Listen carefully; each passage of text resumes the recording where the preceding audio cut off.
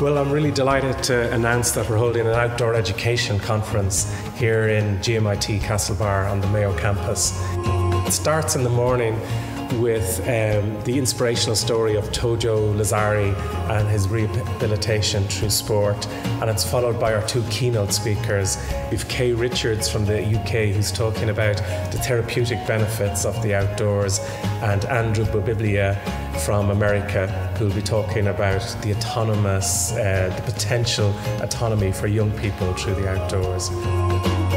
After lunch, we've three breakout sessions. You can choose a strand depending on your interest.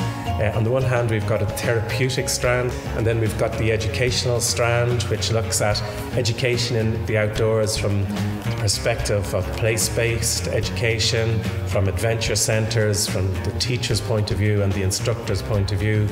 And then we have a look at adventure recreation. The conference ends with something which I hope will be very important, and that's a forum where we'll try and create a legacy for this conference.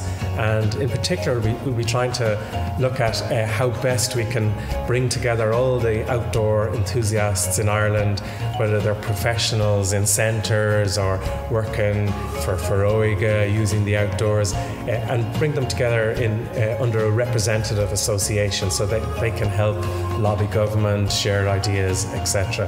And over for that, the CEO and President of the Institute of Outdoor Learning in the UK, and also Cormac MacDonald from Sport Ireland, the Irish Sports Council. And we hope that that final section will be an important conclusion to the conference. Where can you find more information about this important event? And that's on our website. It's www.gmitoutdoor.education. And also, if you look us up, you can find us on Facebook for all further details about accommodation, the programme, pricing, etc. So we look forward to seeing everybody there.